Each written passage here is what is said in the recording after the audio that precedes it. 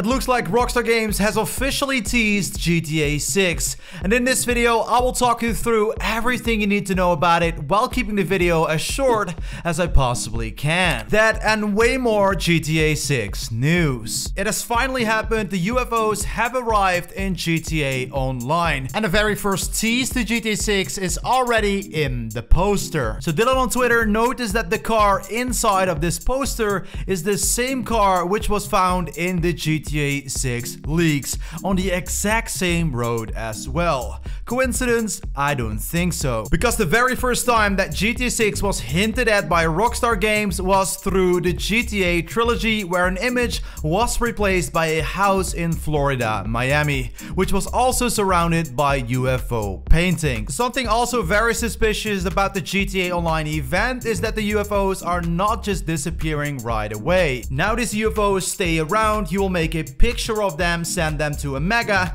to get some extra RP and money. That's why we're expecting way more teases and hints in the upcoming days. Rockstar Insider Test 2 also states that October is usually the month that these big announcements happen, like for example with GTA 5, Red Dead Redemption 2, and even the GTA trilogy. And it looks like Rockstar Games is now teasing us even more through the official PlayStation Plus game catalog, which includes Grand Theft Auto Vice City, the definitive edition, to of course tease us even more and create hype for the upcoming GTA 6 game taking place in of course Vice City. We've seen marketing tactics like this before, like for example Need for Speed Heat, which is the previous Need for Speed title. It was completely free to play in September to increase hype for the upcoming Need for Speed Unbound, releasing on December 2nd, and that is exactly what these publishers want. So not every one of you guys actually know this, but Rockstar Games was just hacked again.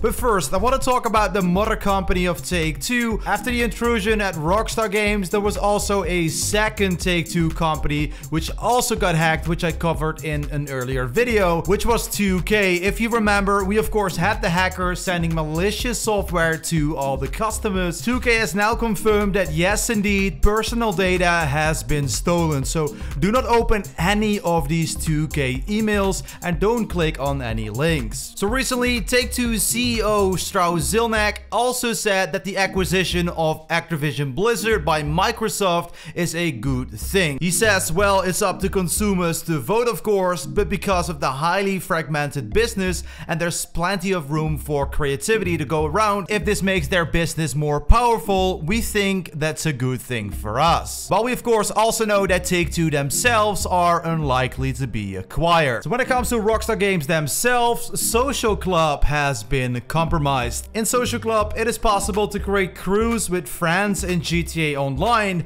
but now hackers can compromise the account. The hacker will turn off two-step authenticator, disable the account, and also delete the crews. So this time the hacker is not looking for a ransom, it is actually someone that wants Rockstar to fix the support account stealing exploit, and actually lets this know on certain accounts. So if you do own a Social Club account, the best thing you can possibly do is change the password. Social Club was first announced in 2008 and definitely needs some security measures. In my previous video, I already discussed the GTA 6 livestream where we can hear more about the annual reports of Take-Two, but of course also will receive more information about GTA 6. Take-Two, the mother company of Rockstar Games, has officially stated this livestream will take place on November 7th, and after the recent hackings, they have of course loads of things to explain to their investors. Also, a few more new maps have been created with more detail, where we can already see certain locations, where we see